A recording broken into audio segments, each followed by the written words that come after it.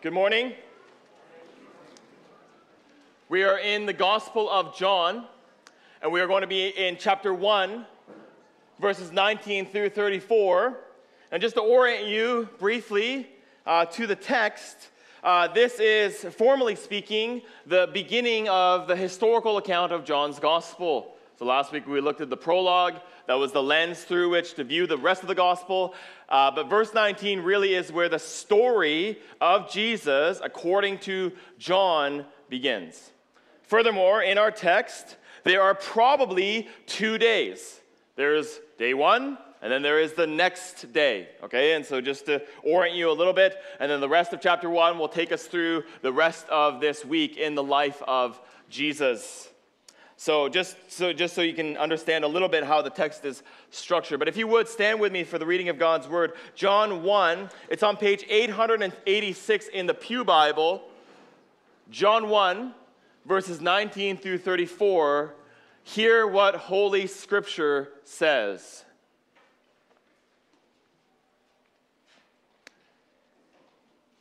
And this is the testimony of John.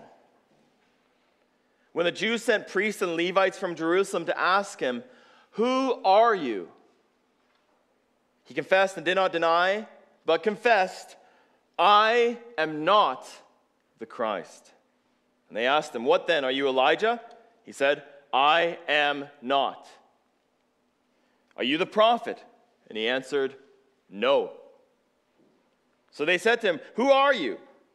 "We need to give an answer to those who sent us. What do you say about yourself?" He said, "I am the voice of one crying out in the wilderness, 'Make straight the way of the Lord,' as the prophet Isaiah said." Now they had been sent from the Pharisees. They asked them, "Then why are you baptizing if you're neither the Christ nor Elijah nor the prophet?" John answered them, "I baptize with water, but among you stands one you do not know, even he who comes after me, the strap of whose sandal I am not worthy to untie." These things took place in Bethany across the Jordan where John was baptizing. The next day he saw Jesus coming toward him and said, "Behold the Lamb of God who takes away the sin of the world. This is he of whom I said, 'After me comes a man who ranks before me because he was before me.' I myself did not know him, but for this purpose I came baptizing with water that he might be revealed to Israel." And John bore witness. "I saw the Spirit descend from heaven like a dove, and it remained on him. I myself did not know him, but he who sent me to baptize with water said to me, 'He on whom you see the Spirit descend and remain, this is he who baptizes with the Holy Spirit.' And I have seen and have borne witness that this is the Son of God." This is the word of the Lord. Thanks be to God. You can be seated as we pray together and ask for God's illuminating help. Father in heaven, we come before you and we thank you so much for all that has taken place already. We are grateful for the time of singing and for the time of prayer and for the time of even brief fellowship amongst us. We have just read your word, and now we are going to hear the preaching of your word. And we pray and we ask, oh God, that you would illuminate our minds, that you would give us eyes of faith to see things from and in your word that we would not otherwise see. I pray and I ask, oh God, that you would encourage us, that you would comfort us, that you would convict us, that you would challenge us through the instrumentality of your word this morning. I pray and I ask that you would be with us as a church family. I pray that you would be opening up blind eyes. I pray that you would be opening up deaf ears. And I pray that you would be building us up in our most holy faith. Cause us as a church to be more and more like Jesus. Cause us as a church to be more and more about the glory of God in the name of Jesus. Pray that you would lead us and you would guide us in these few moments that we have together. And we ask this in Christ's name, amen. There was a 20th century conductor by the name of Arturo Toscanini. Toscanini conducted a performance of Beethoven's Ninth Symphony on one occasion, and apparently it was a brilliant performance. The crowd clapped, they cheered, they whistled, they stamped their feet. I'm assuming it was a standing ovation. The crowd was caught up in the greatness of the performance, and they showed their appreciation at the end of that performance. Now, as the ovation was beginning to die down, Toscanini leaned towards his orchestra. Having bowed several times, having acknowledged his orchestra to the audience, as the ovation began to die down, Toscanini leaned towards his orchestra with an earnest whisper. And he said, "Gentlemen, gentlemen." And remember, he's speaking earnestly in a whisper, and he says, "Gentlemen, I am nothing. Gentlemen, you are nothing." And in a tone of admiration and adoration, he said, "But Beethoven, he is everything, everything, everything." Kent Hughes, the one that I borrowed this illustration from, says, "This is the attitude we need towards ourselves and toward the Lord Jesus Christ. I am nothing, you are nothing, but Christ is everything." Now, we find ourselves in this point in the Gospel of John. We're in early days, early stages. In fact, we're at the earliest stage as far as the historical account of the story of Jesus is concerned. The gospel writer John begins where every other gospel writer begins his gospel, with the ministry of John the Baptist. You want to keep those names clear. There is John the gospel writer and there is John the Baptist, and every single one of the gospel writers begins with the ministry of John the Baptist, including John, the writer of the gospel. John the Baptist played a significant role in the unfolding of the drama of redemption. He is the final prophet of the Old Testament. He is the first prophet of the New Testament. He was tasked with preparing the way for the arrival of the Messiah. So John then is the final messenger before the arrival of the Messiah. That role cannot be repeated. John, therefore, is unique and special in one sense. But in another sense, as the final messenger, I think that John also is presented to us as the messenger par excellence. John is the model messenger for all later messengers. That's how I want to consider this passage this morning. Not to consider John merely as a historical figure that we can sort of marvel at and admire, but rather John as the model messenger for all Christians, of Christian missionaries, of Christian evangelists, of Christian pastors, of Christian ministers. That's how I want to consider the passage this morning. And so look with me to verses 19 through 28 if you're taking notes. It is the humility of the model messenger. The humility of the model messenger. Now, what you will have probably noticed as I read this passage is that it is a dialogue, at least in the first part, between John the Baptist and the delegates sent from the capital. Now, the Jews, in the context of the Gospel of John, often refers to the religious leaders who are situated in Jerusalem and in Judea who oppose Jesus. It is the Jews who opposed Jesus, it is the Jews who persecuted Jesus, and it is the Jews who placed Jesus upon the cross to die. Now, their character isn't quite developed yet, and so we'll get into that later on in the gospel. But just remember, the Jews are those who are inclined towards opposing Jesus, and they are the religious elite or the religious leaders in the capital and in Judea. So it is the Jews then who sent a delegation from the capital to check this out. John the Baptist was apparently making a big splash in Israel. John had grown up. He had began his ministry in Israel, and evidently many were flocking to him. He was making the headlines in the nightly news, and many Israelites were going to John to be baptized by John. In fact, in Matthew 3:7, it says that many, even of the Sadducees and the Pharisees, were going out to see John. And so naturally then, the ruling council, or the Sanhedrin in Jerusalem, they were responsible for evaluating and filtering and checking out those who claimed to be a prophet or those who claimed to be a Messiah. And so the religious leaders in Jerusalem send delegates from the capital to this preacher boy John. So they arrive at John, and John does not beat around the bush. He is emphatic, he is clear, and he is direct. Friends, I am not the Messiah. Well, then are you Elijah?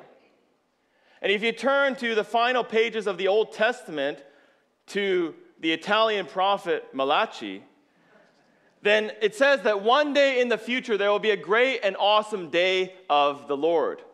But right before the great and awesome day of the Lord is going to send a prophet-like figure, or a prophet figure named Elijah, and he's going to prepare the way for the day of the Lord. Elijah, are you that guy? Nope. God's people had not heard from God in centuries. There had been many decades and centuries of silence as far as the divine word. And the people know that there was in Deuteronomy 18 a prophet who would come out from amongst the Jewish people, who would come and speak on behalf of God to his people as the ultimate and the final prophet. John, are you that guy? Nope. He was a prophet, but he was not that prophet. And the delegates are beginning to get frustrated, imaginably. And he says, well, can't you give us anything? We can't go back to our superiors in Jerusalem empty-handed. Who are you? What do you say about yourself? And John says, brilliantly and beautifully, friends, I'm just the voice. He quotes Isaiah 43, and it says, I am the voice of one crying out in the wilderness, make straight the way of the Lord. And this connection to the book of Isaiah is important. We took over a year to go through the whole book of Isaiah. Let me just summarize for you in 30 seconds the second half of the book of Isaiah. The book of Isaiah is split into two major sections, the book of judgment in chapters 1 through 39, and the book of salvation in chapters 40 through 66. And in the book of salvation, what God says is that he is going to accomplish a new exodus. He's going to bring his people out from exile. He's going to accomplish redemption for them through the suffering servant, and he's going to establish them in the new heavens and the new earth.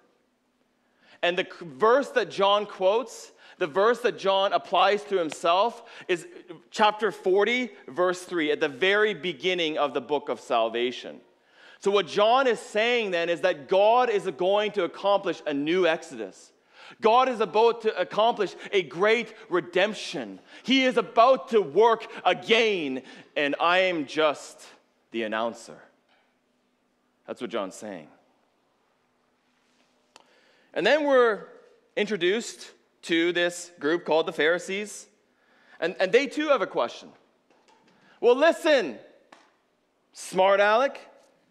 If you're neither the Christ, nor the Elijah, nor the prophet, then why are you baptizing? So their question is not, who are you, but based on what authority are you doing these things? And John doesn't even answer their question. I'm not sure if you noticed that. He doesn't even answer their question. He just points the attention towards Jesus. He says, look, I am baptizing with water, but there is a much more significant person who stands in your midst, and you do not even recognize him. John doesn't answer their question. He points the attention away from himself and towards the one that he is meant to announce. And what you have to understand is that in the ancient world, people's feet got very dirty. Okay? And if you're a mother of young boys, then you might say, well, that happens in the 21st century too. But back then, they didn't have footwear like we do, and they would have walked around everywhere. They wouldn't have had paved surfaces like we do, in the way that we do. Obviously, they had roads and things like that. But people's feet would just get very dirty, very gross, very filthy. And so it was the task then, not of someone within the household, but it was the task of slaves to remove the footwear and to wash the feet. The task of removing footwear and washing the feet was a demeaning task, and so it was relegated to slaves. And if you were a rabbi, if you were a teacher, then you would have had disciples who were under you, and you would have treated them somewhat like household servants. You would have told them to go get you like a drink or whatever, or a sandwich, and they would have gone ahead and done that. They were your servants. They were at your beck and call. But there was one caveat.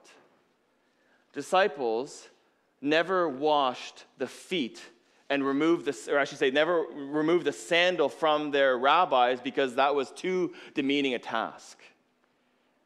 You get then what John is saying, John the Baptist that is.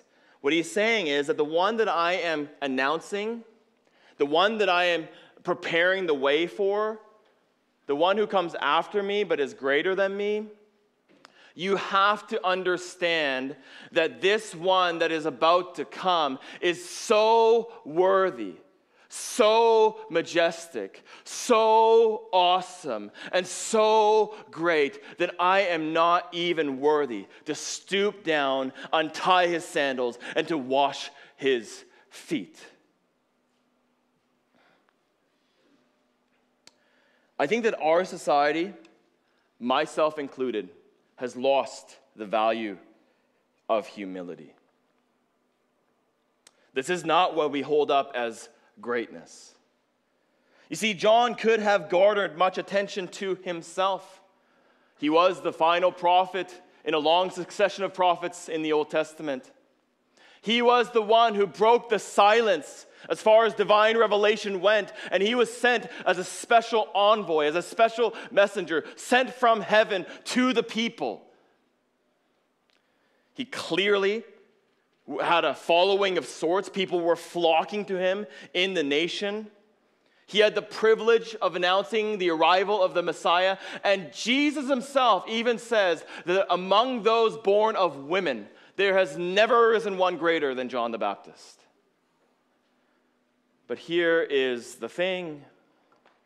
John understood that when compared to the one that he announced, he was nothing.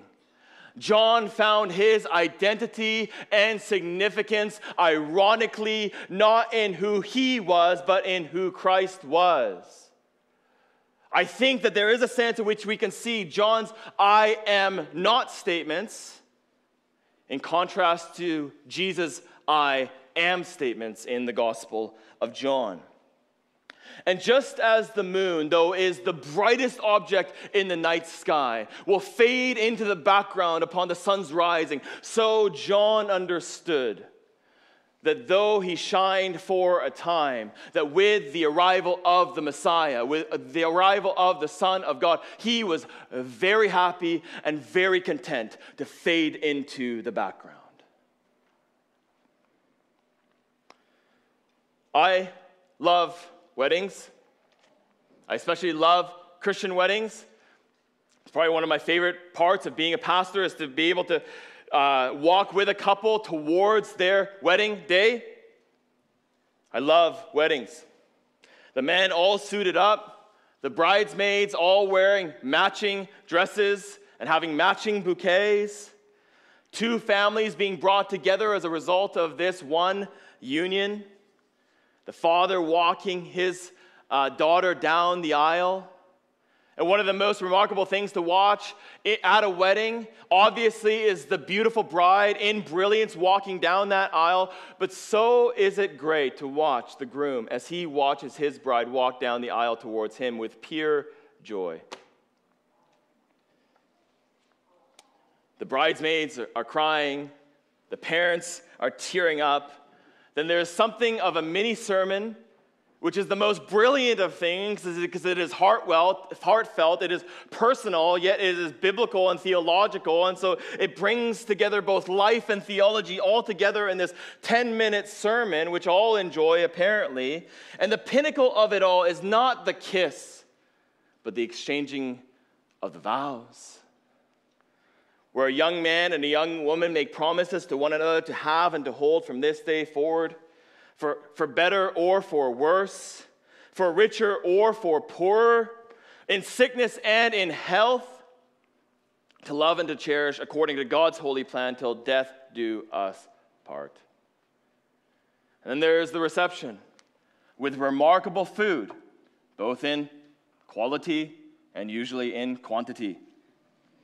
And then comes the speeches, personal, funny, embarrassing at times, heartfelt. I love weddings. Now, on the wedding day, there should be two people that are prominent in the day's proceedings, the bride and the groom. From the groomsman's perspective, it is their duty to do all that is necessary to make the day special for the groom.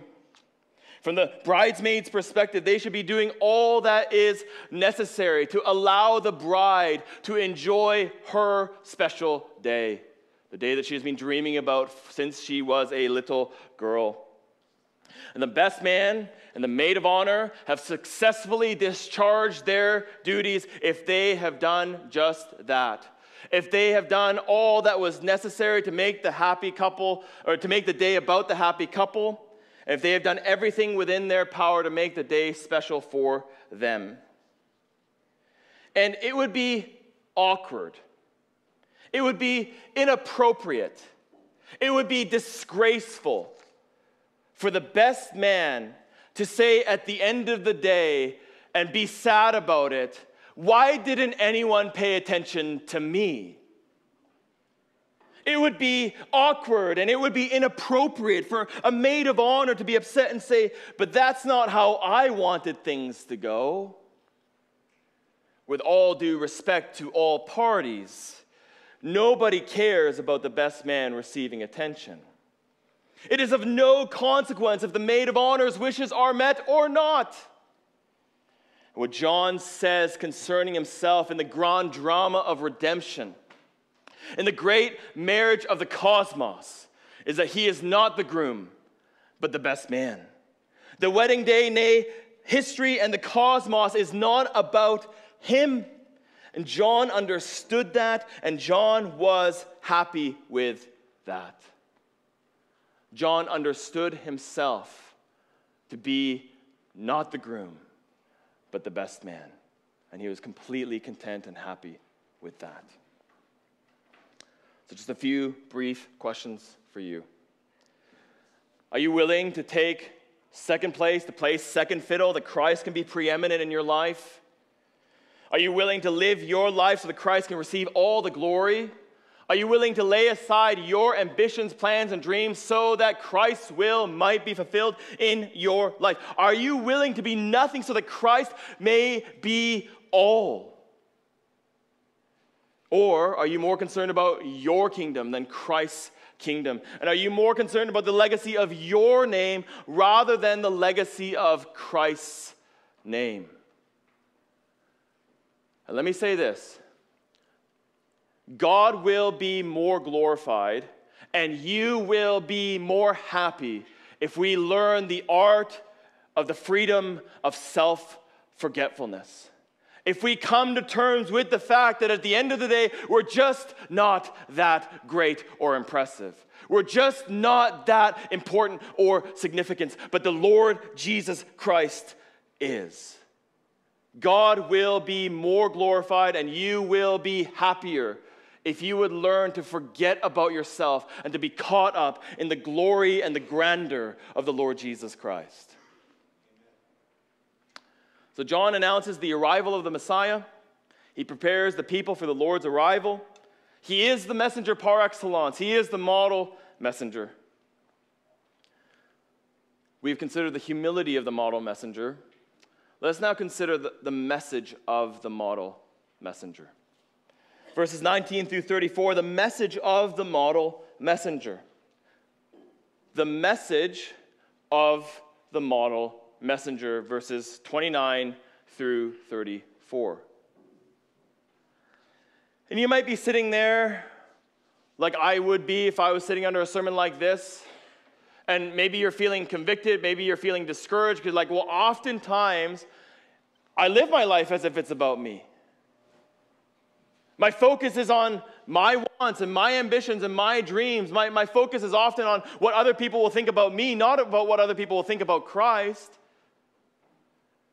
And with that, you can feel convicted, you can feel discouraged. And I want to just encourage you that I think that to grasp more deeply the message that John proclaimed will help us to be more humble before God. You see, the reason why John was humble as a messenger was because he had a message which humbled him.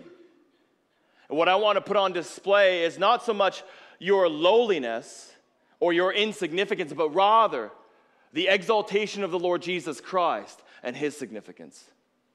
What you have to understand is not so much that you're really bad and you're really insignificant and you're really small, but rather that when we are compared against the brilliant glory of the Son of God in Jesus Christ, then we really aren't that impressive.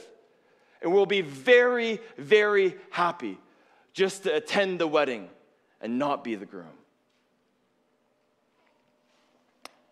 I want to spend the remainder of our time just expanding upon two concepts that John touches upon in this passage. The first of these concepts is the Lamb of God. The Lamb of God. Now, in John's day, there would have been many expectations for the coming Messiah. People had all kinds of ideas that would have been floating around in their minds and in their communities about what it meant for the Messiah to come. One of the prominent ideas was that when the Messiah comes, that Messiah will be a political figure. He will overthrow the Romans who are oppressing us. He will defeat our enemies, the Messiah will, and the Messiah will place the Jewish people in their rightful place of prominence. We see this kind of thinking even amongst the disciples during Jesus' earthly ministry. You'll remember the mother of the sons of Zebedee, the mother of James and John. I think she was starting to understand that, okay, maybe this man named Jesus is the Messiah. Okay, I'm going to set my sons up really well. So he's the Messiah. He's probably going to come and be some sort of a ruler. And so, Jesus, when you establish your kingdom, can you make sure that my sons are your number 2 and 3? Can you make sure that my sons sit at your right hand and at your left? So what we see then is that in the first century, people had all kinds of expectations of what the Messiah would be like and what the Messiah would do. Now, in the 21st century, we have all kinds of expectations of Jesus as well. We have all kinds of gospels that people preach and proclaim and say that it's backed up by the scriptures. For example, we have the social gospel, popularized in the 20th century amongst liberal theologians, where basically the problem with humanity now becomes not our sin, but societal ills. And so what Jesus has come to do then is to help us with things like education, with things like crime, with things like poverty, with things like health and nutrition. Or there is an environmental gospel. I'm not sure if you guys have heard about this Bible, but it's called the Green Bible, put out by Harper Bibles. So in our Bibles, we have the words of Jesus in red. In this Bible, what we have is any verse that would talk about earth care highlighted in green. And so you get the impression then that the core message of the Bible is that we are to be more green. We are to be more environmentally friendly. So there's the social gospel, there's the environmental gospel. And then there are those who value certain aspects of Christianity, but perhaps they've missed some other aspects of it. So what we see here is that we see non-Christian parents sending their kids to Christian schools because they appreciate the values.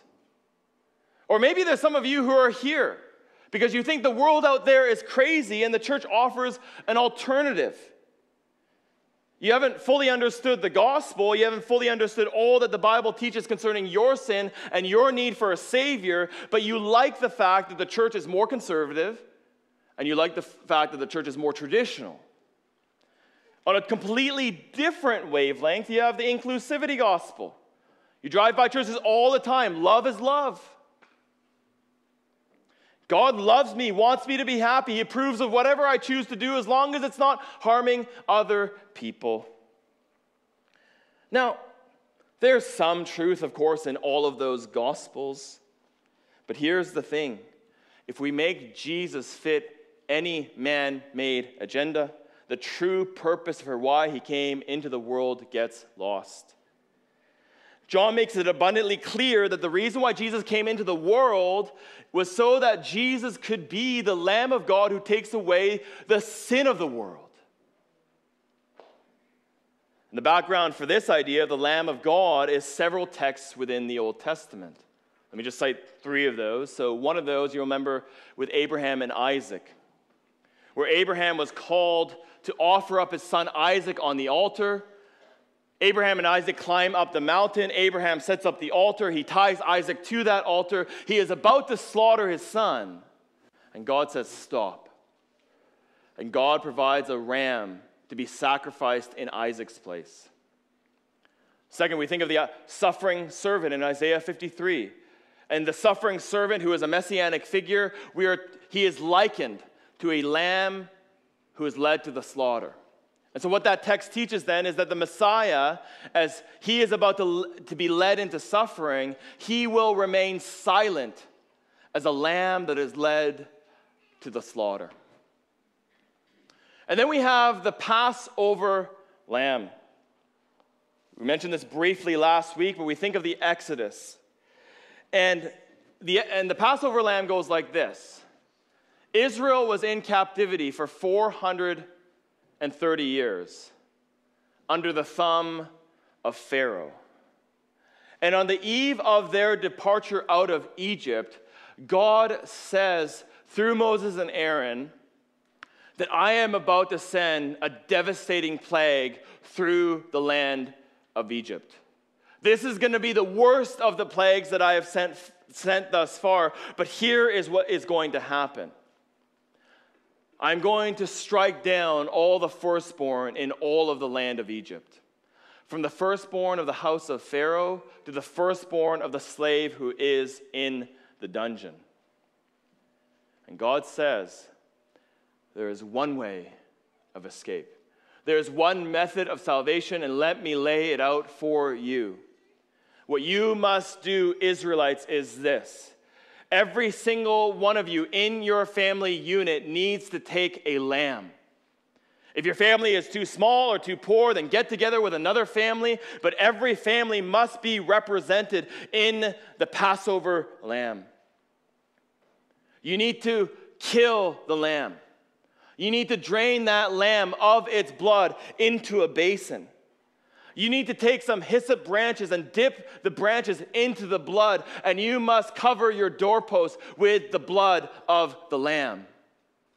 And God says that if you would do this, families of Israel, that when I pass through the land of Egypt to slaughter every firstborn in the land of Egypt, and I see the blood on the doorposts of your house, then I will pass over your house and not allow the destroyer to strike you. And when God sees the blood of Jesus, his wrath is appeased.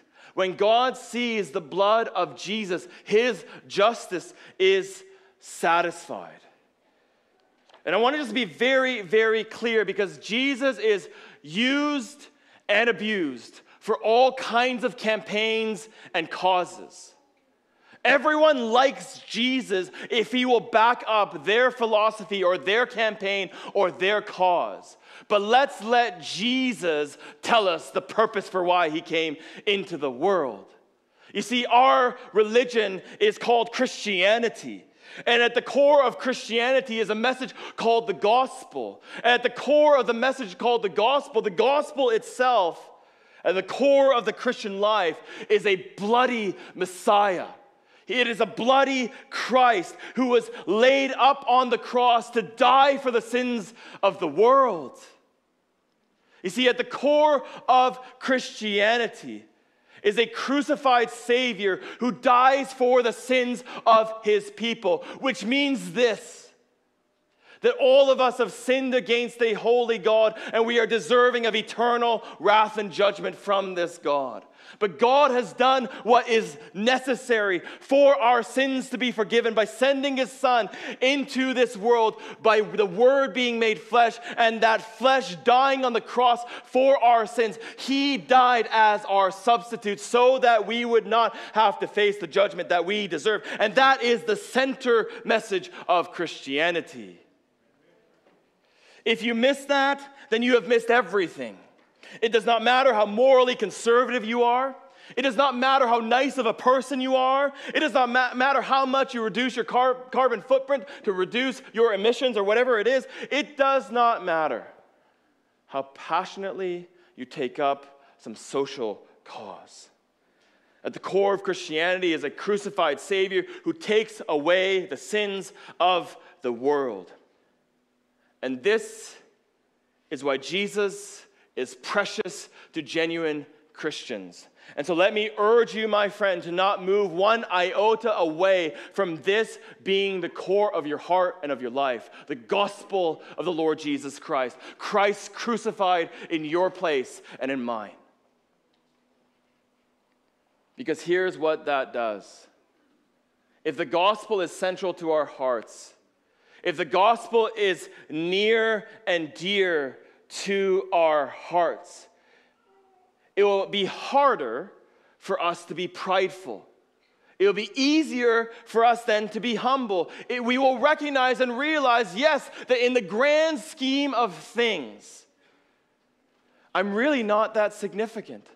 In the grand scheme of things, I'm really not that important. And in the grand scheme of things, not only am I not significant, not only am I not important, but I'm actually rather sinful. In the grand scheme of things, my life is broken. In the grand scheme of life, my heart is a mess. And it's partially maybe due to other people's fault, but I am part of the problem as well. I am broken, I am sinful, I am miserable left to myself, but Jesus has done what is necessary for the salvation of my soul, and that should cause us not to be inflated in our ego, but deflated in our ego, that we can be humble before God because of the gospel. So Jesus is the Lamb of God. Second, he is the Spirit-anointed Messiah. I'll be quicker on this one. We've gone back to the Old Testament several times. We'll probably do this throughout the Gospel of John because John, remember, was a good Jewish boy. He knew his Old Testament, and he was picking up on themes in the Old Testament and drawing them through the life and the ministry and the death and the resurrection of Jesus. And he does that here. And in the Old Testament, what we are told is that when the Messiah comes, he will be a Spirit-anointed person. It says this, Isaiah 42:1, "Behold my servant, whom I uphold, my chosen, in whom my soul delights. I have put my Spirit upon him." And remember that it was John himself, John the Baptist, who baptized Jesus, right? He baptized Jesus in the Jordan River, and John heard a voice out of heaven saying, "This is my beloved Son, in whom I am well pleased." Not only did he hear the voice, but he saw the Holy Spirit in the form of a dove descend from heaven to earth and remain upon the one that he just baptized. And that's how John knows that this is the Messiah. John knows that this is the Spirit-anointed Messiah because he physically saw and perceived that the Spirit descended from heaven to earth and remained upon this one, Jesus of Nazareth. So very quickly, what does it mean for Jesus to be the Spirit-anointed Messiah? It means this. He is the one who is able to replace a heart of stone with a heart of flesh. He is the one who is able to grant the forgiveness of sins. He is the one who is able to dwell in the hearts of God's people. And he is the one who is able to administer the baptism of the Holy Spirit because he is the Spirit-anointed Messiah. To put it very, very simply, he is able to forgive sins and he is able to grant new hearts. I think that'll come in handy as we talk about a final application. Now, to be clear, I want to be clear on this. John played a critical and crucial, unrepeatable role in redemptive history. But while John's role was special and unique and unrepeatable, John's message can be repeated. Furthermore, the attitude and the posture with which John proclaimed his message ought to be emulated.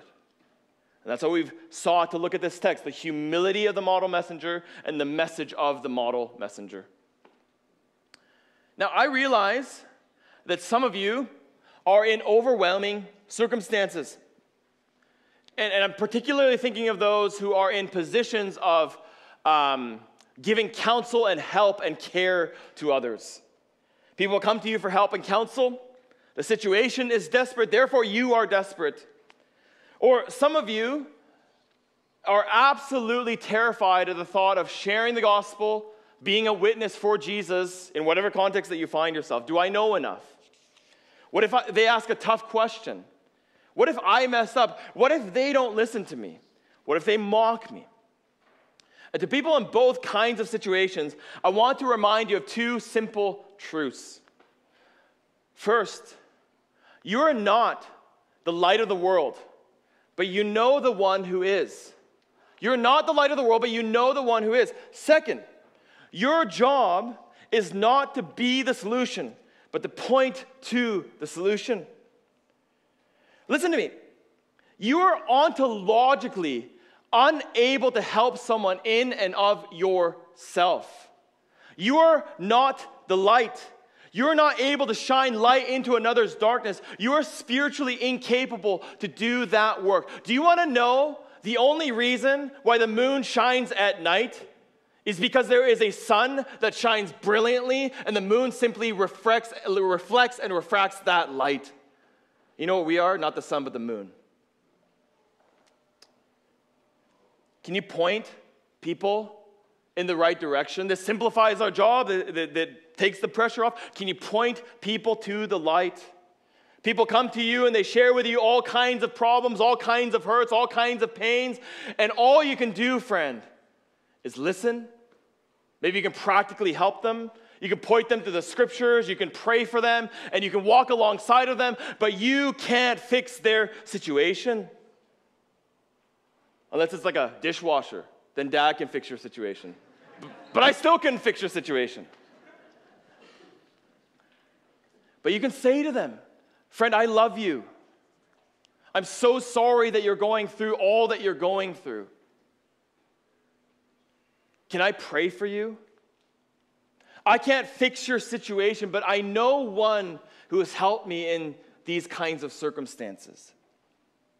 People come up to you and you're a caring person, and so they share with you all kinds of situations, all kinds of things, all kinds of brokenness in their life, and you just feel absolutely overwhelmed and helpless. And you can say, friend, I can't fix your world, but I know the one who holds the worlds in the palm of his hands. And maybe someone's coming up to you and they're talking to you about all the mess that is in their life.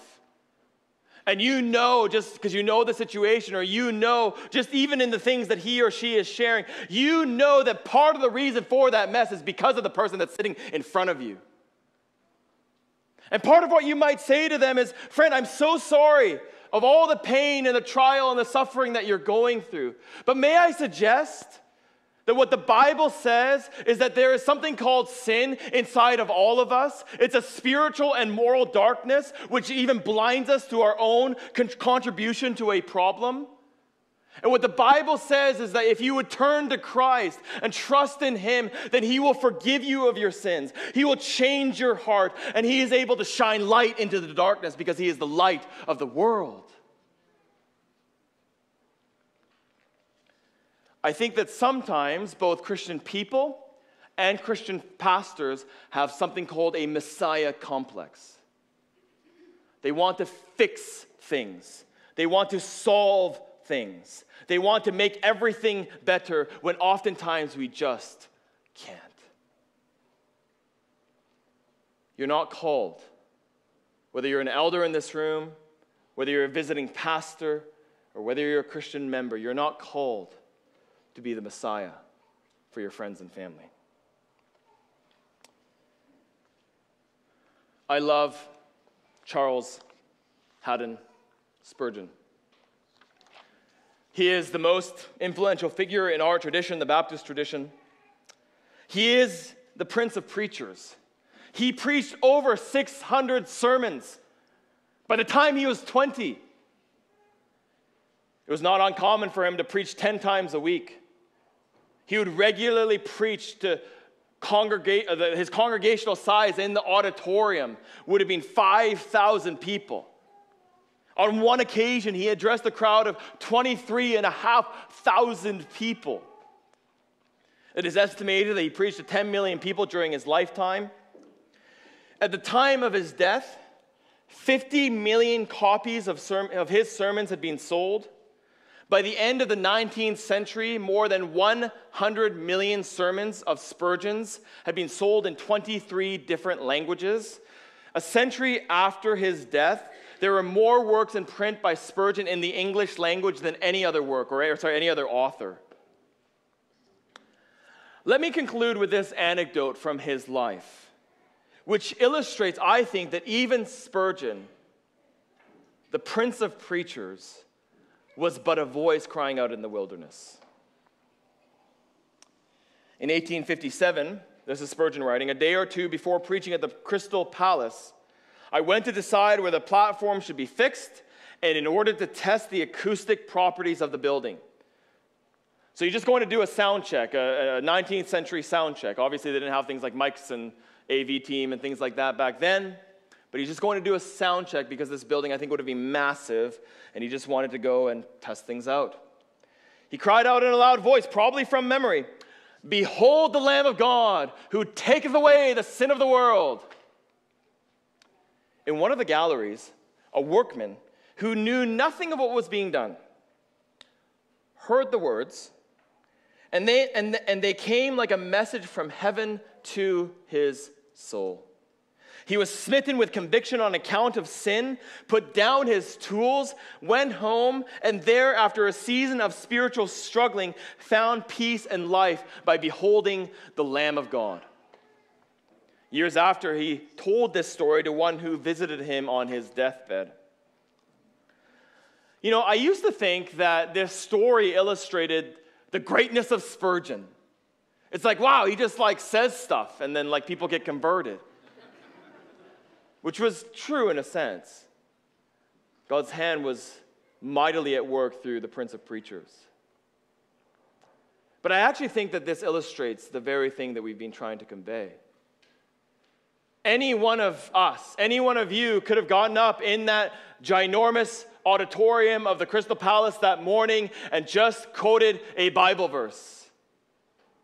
And God could have used that in the worker's life to convict him of his sin and draw him to the Savior. And so this story then is actually not a testament to the power of Spurgeon, but to the power of Christ.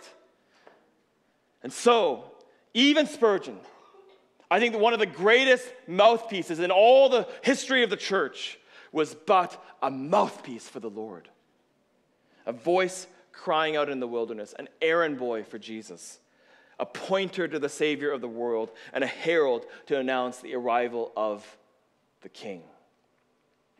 I think that if that is our call, then we can do that with God's help. To point people to Christ. To tell people of the sufficiency not of ourselves, but of Christ.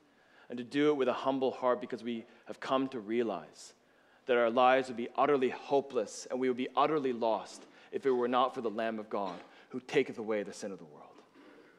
Let's pray together. Father, thank you for this morning. We're thankful for your word, and we are thankful for Jesus. I just pray that you would be at work in all of our lives in unique and different ways to cause the truths of your word to sink down deep into our hearts. And I pray for all of us particularly who are believers in this room, that we would contemplate on what Jesus has done for us, what we could not do for ourselves, and thus we would be humble, O God, before you.